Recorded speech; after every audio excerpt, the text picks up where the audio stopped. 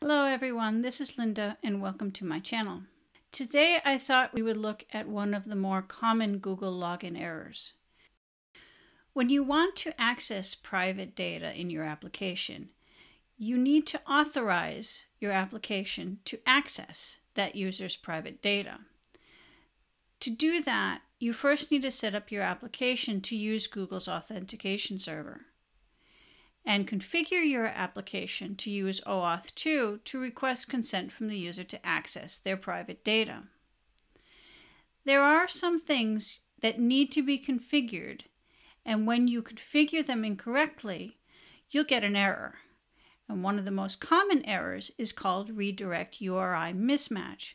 There are actually two versions of this error, one for server-sided web applications and the second for client-sided web applications.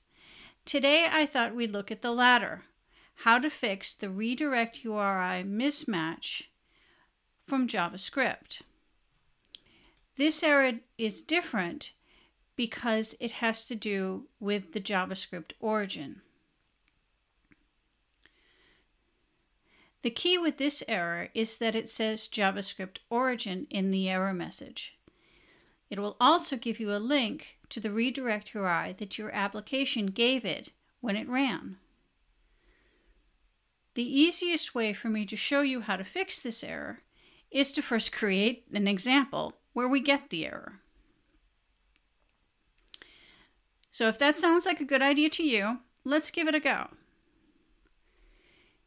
Here is a simple application which connects to the Google Drive API and lists the files on the user's account.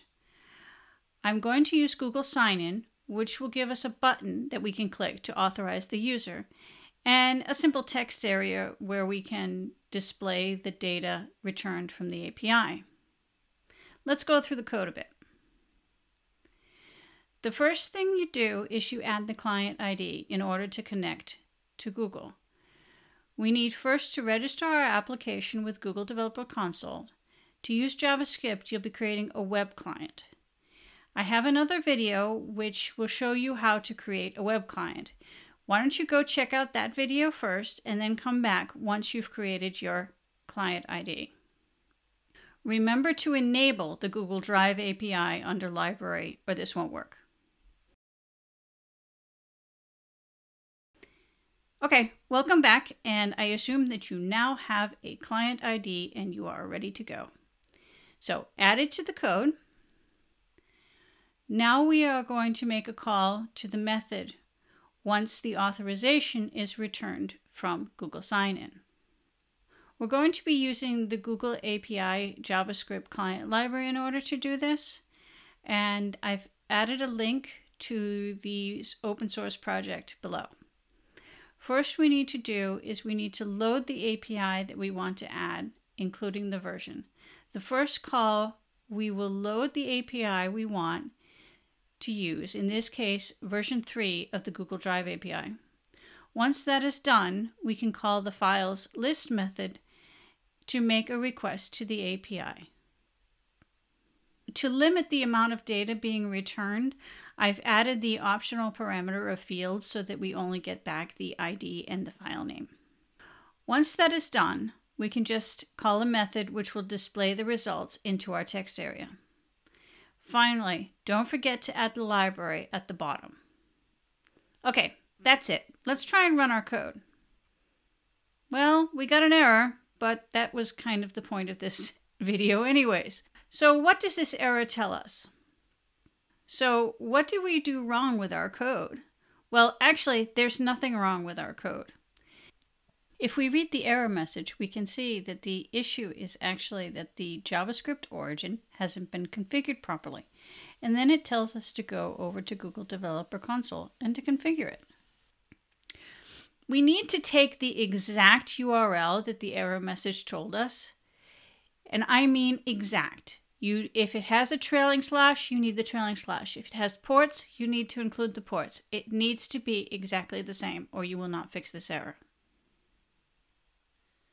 If your error message happens to include a URL that's been encoded, try and decode it first and then add it in Google Developer Console under JavaScript origins.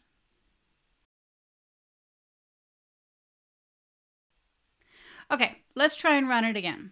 Well, that's a good sign. It's popping up asking me to log in, and it's requesting consent. And look at that, we have data. That's it. We have now fixed the redirect URI mismatch with the client-sided JavaScript. And you should now understand that the error is related to the JavaScript origin configuration in the Google Developer Console. In the description box below, you can find a public gist to the actual code that I've used. I want to thank Eric, Hilleman, and Philip Bick, please forgive me if I messed up your names, for doing a bit of code review on this. It's always nice having friends who are willing to check out your code before you put up a video. That's it today, and I hope you enjoyed this video, and please remember to give it a like. It helps me to know which videos you'd like to see more of. And please subscribe if you'd like to see more of my content. I'm going to put up another video on how to deal with the redirect URI mismatch from a server-sided web application shortly. If it's live at the time you're watching this video, it should pop up here. If not, wait a couple of days and it should be up soon. I hope to have it up next week. That's all I have for now, and as always, I hope you have a really great day.